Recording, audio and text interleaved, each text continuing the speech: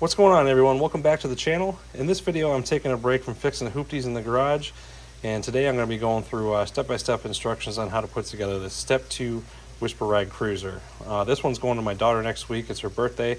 Super excited to give it to her. She's not quite old enough for Power Wheels just yet, but I think this will do quite nicely in the meantime. So just taking a look out of the box, obviously we have instructions. Instructions are pretty straightforward for the most part, I think, but there's a few steps in here that are a little murky, and some of the pictures are kind of pixelated, so I figured if there was any confusion, I'll just go through the step-by-step installation of everything, just to be on the safe side. And I am going to try to follow each step and number it as they are here, so hopefully if your instructions look like mine, they haven't changed them too much, we can kind of just follow along at the same time. In addition to the instructions, we got some paperwork here, registration, decals. We're going to stick those on probably in the last step, and then a few random pieces here. We've got the push bar that goes in the back. Taped to it there are the rods that are going to serve as the axles for the wheels to attach to. I'm going to set that off to the side for now.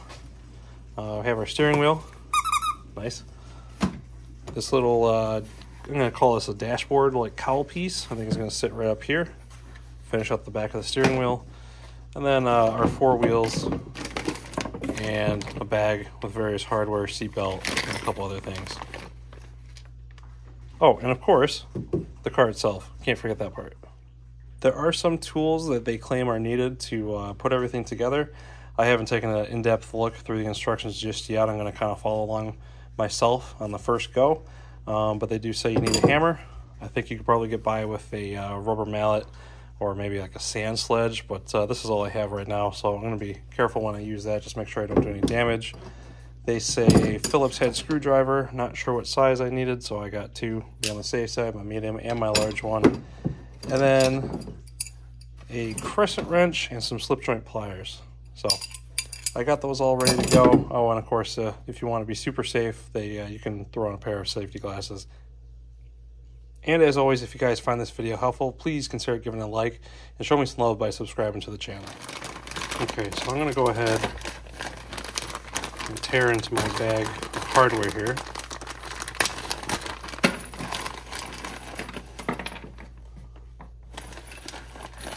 A lot of different pieces in here. I'm going to kind of follow along the instructions and see that I have everything accounted for.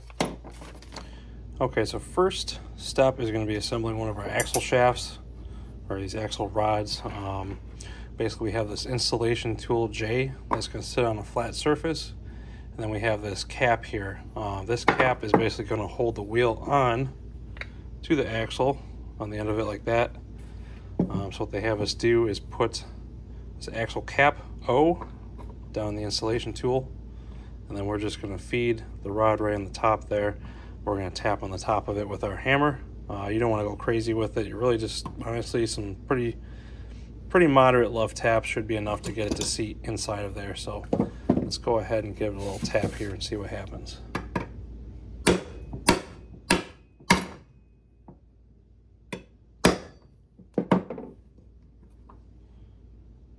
there you have it. I could kind of feel it sink down into this cap once you feel there's not much resistance, and it sounds like, you know, your hammering noise is getting a little louder on whatever surface you're hammering on.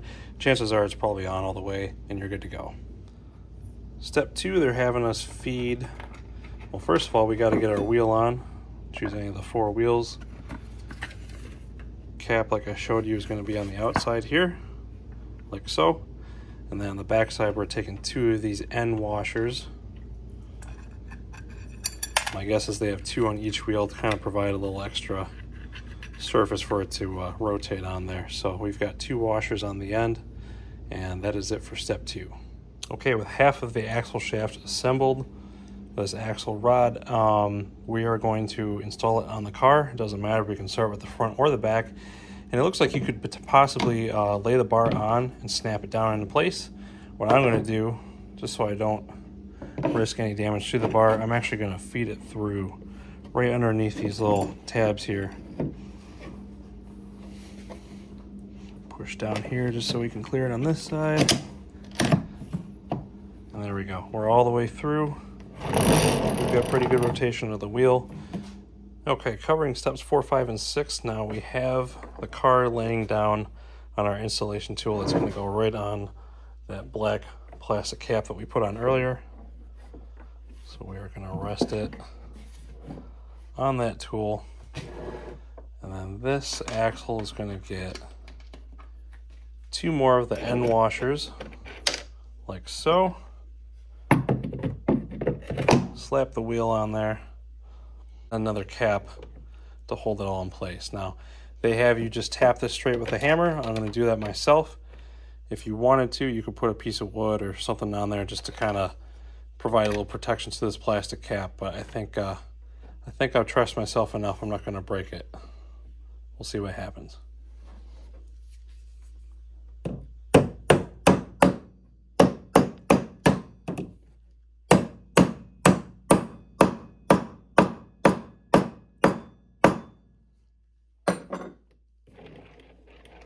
There we have it. There's that back axle and the 2 back wheels completely installed. I'll run through the front axle real quick just for review if you guys need it. Installation tool, cap, axle rod,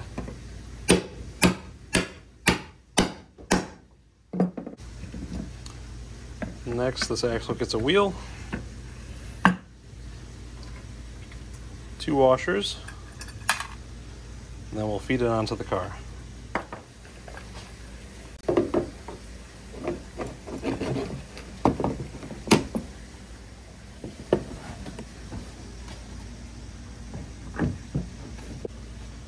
Okay, we've got our axle on the installation tool, again on that little black cap.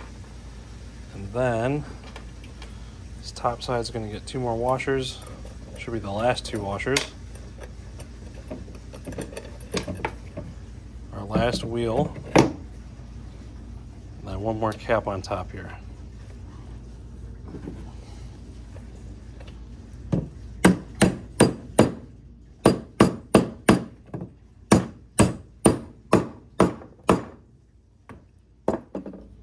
For steps 7 through 9, we're going to install the steering wheel. First of all, we have this piece here. This is H. Goes right into this opening. We have an arrow to indicate that it should be up. And basically what we're going to do here is, you see these little fingers here on the end of the steering shaft. Those compress in, so when they hit the inside of this plate, they should compress in, come out on the other side and lock it in place. You want to see these fingers sticking out, these little locking tabs past this inside of this collar. So we're going to hold this in place, feed our steering wheel. Looks like we'll have to compress these to get it in, like so. So that is all the way through, like so. We're going to hold this in place and push till it clicks. Let's see where we're at. So you see that one wasn't quite all the way out, but yeah, that's pretty much where we want it. If for some reason these tabs haven't stuck out all the way, but you're through as far as they'll go, you can come in here and spread them out either with your finger, screwdriver, you know, whatever you want. But basically these 2 tabs have to be fanned out all the way, just like that. And we're just about ready to go, man. This is starting to look like a car already. All right, steps 10, 11, and 12 involve installing what I guess the installation instructions call a windshield. I guess I could see it, but I wouldn't want to be driving with a tint like that. This is as simple as lining up these 2 tabs with holes in the body. It should be right here. So we're going to push those into place. A little difficult to line up.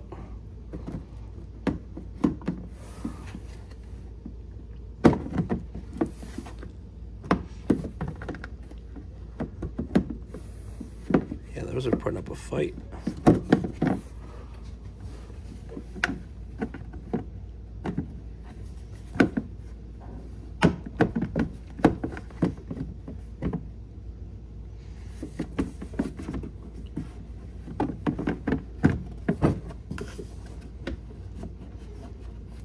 So I've got one started there, but yeah, it looks like these holes are not perfectly opened on the one that I have. So I'm trying to see if I can get a second one started here. Okay, so my pegs here are a little wider than the opening holes. I think I figured out what I have to do here. I'm going to start this side, just because it's a little more difficult. Try to hold that one in place. I'll bring in down this one. I'm going to push it in, kind of push it in on itself a little bit. So those two pegs are started. Now we have to bring the cowl down, and we want this opening behind the steering wheel here to have not much of a gap. So I might have to push that in to compress it, slide it in behind the steering wheel, and it looks like the sides are fighting me too. So these sides, you have to push them in to clear this part of the body. This is not the smoothest step, but it can be done. A little finesse. And then the only thing left to do are to secure the windshield. There are two 3/4 inch screws. There will be the shorter, fatter head screws here, and they go in holes right on the inside. Maybe you can see that one there of the windshield. Okay guys, so probably the biggest hurdle I've noticed kind of after the fact while I've been putting this together, to attach these two screws for this windshield piece here, there are no holes on the body.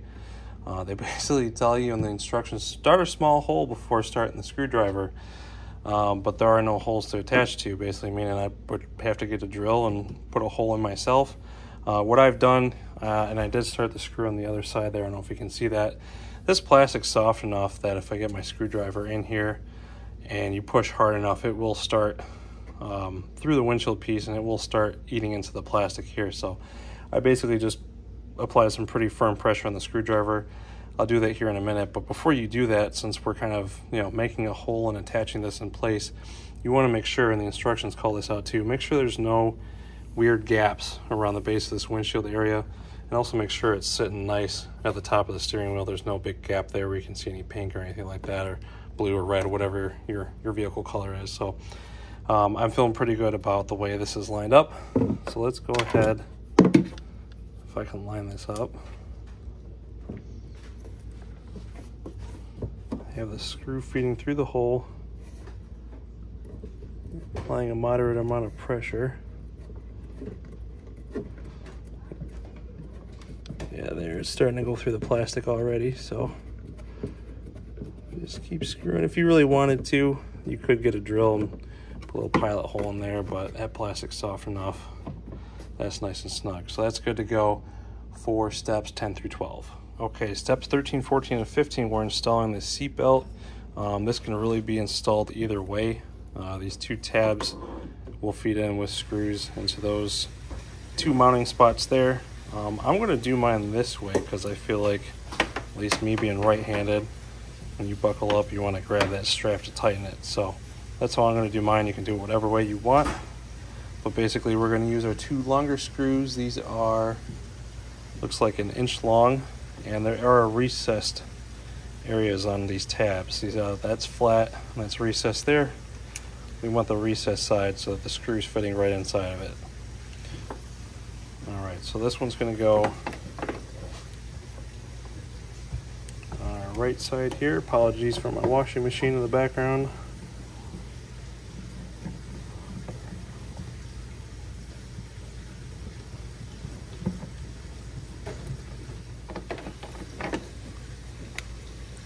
Go ahead and start the other side before we tighten these down all the way.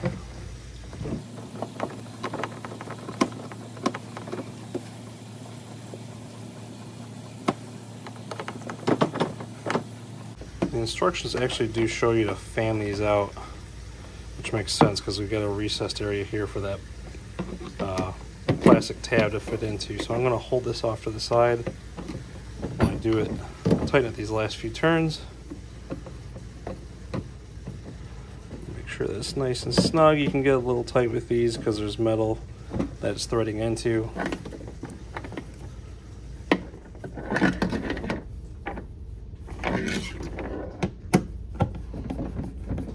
Again, I'm going to hold this tab out of the way on this side while I tighten down the screw. And something I've noticed is I followed the instructions and my location of everything looks good, but something I noticed is that my buckle here, or the receiver, or what is this? Yeah, the buckle here, it's got this curved piece here, and it's really supposed to be going the other way. So I'm wondering if this got put on the wrong way from the factory. Because when I buckle it together, I mean, yeah, we can make that work, but that's not the most comfortable. So I'm going to see if I can't unthread this seatbelt. And I think personally it's going to be a lot more comfortable for baby girl the other way. So we'll see what we can do there. Okay, I have the strap. I'm curious if you guys have the same issue, but I have the strap all the way to the end of its travel. So I'm going to see, looks like we can feed it back through the buckle.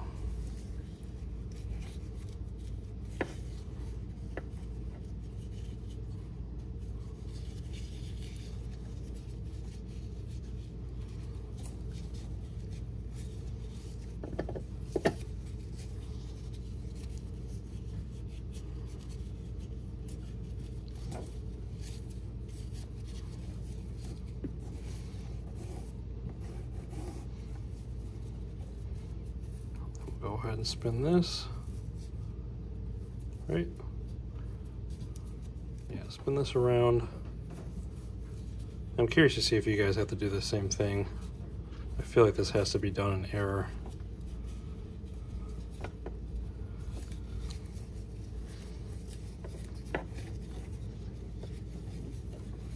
Okay, so I'll thread it through the underside.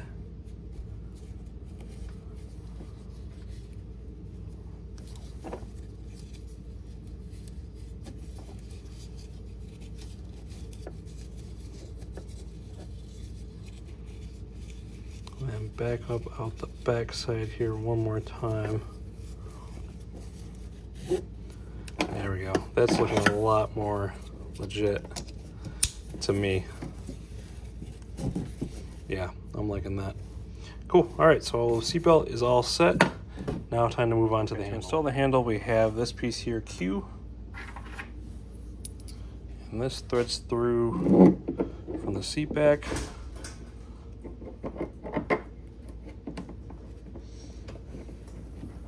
It looks like it's supposed to.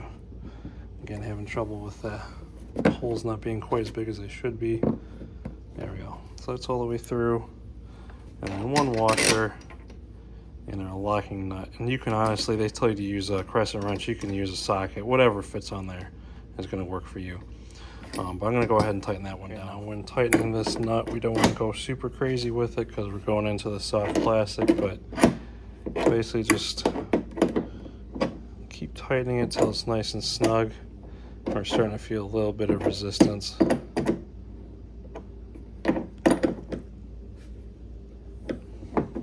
Honestly, I'm not really feeling much resistance, but I think I'm going to stop there before I do any damage. That feels pretty good. And then I'm going to get a flathead to kind of straighten that piece out. There you go. That nut is secure. Okay, so if yours is like mine, it should come with this this big bolt. This is R, and then the nut that comes on it is S. And this is basically going to be a pivot point for our big push handle. But the instructions tell you to tighten it until there's about 3 threads sticking past the nut. So it should look something like that when we're done. But we're going to go ahead and grab my handle here. And once that long bolt is out, we're going to go ahead and put our handle in place. And you want to make sure you have it like this, where the red knob is facing towards you. You don't want to have it inverted or anything like that, or else it's not going to lock in place and give you the stability you need. So I'm going to go ahead,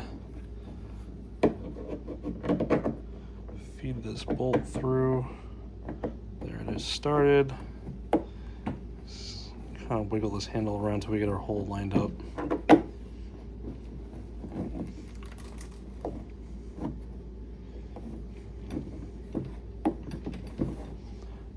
Didn't think it would be that hard to line up the hole, but you can't see what you're doing in there. There we go. Okay, so we have threads sticking out on the other side. Go ahead and put our locking nut on.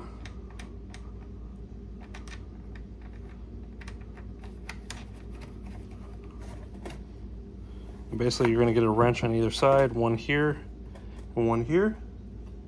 And we're going to go ahead and tighten this until there's about 3 threads sticking past the top of the nut.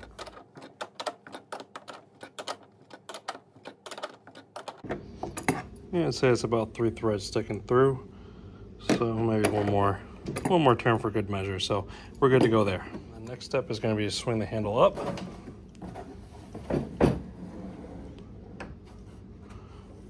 And we're going to kind of wiggle this knob till it lines up with that post that's in there.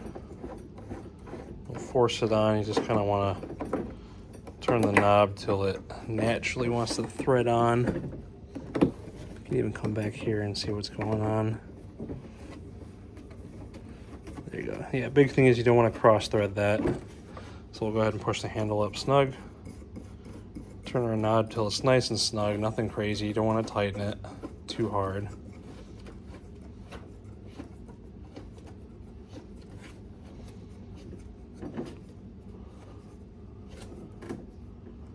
And there it is. That's pretty snug right there. Just kind of stop moving. So I'm going to let it go with that. And that's the handle fully locked in place. Next step is to throw on the bottle holder. And it looks like my best bet is going to be to start one side first and then work the other side on. So there's one side in. There's the other side started.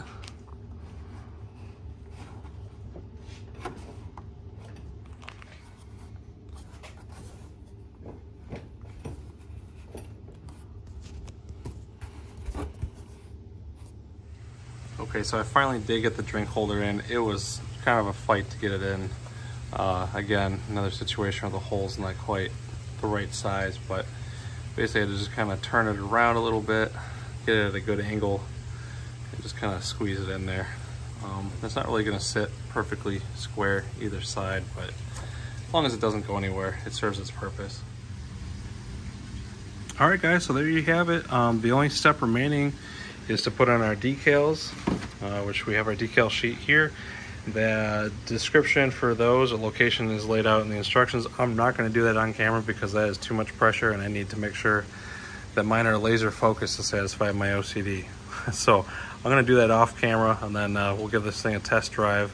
But basically the only other thing the instructions cover is just showing you that if you loosen this knob all the way to the left and free it of that post, you can swing the handle down under the car for storage. You can prop it up against something and take up a little less space. So there you have it. Like I said, the only thing left to do is throw decals on a test drive. But overall, I hope you found this video helpful, and it was great having you. Well, we'll see you on the next one.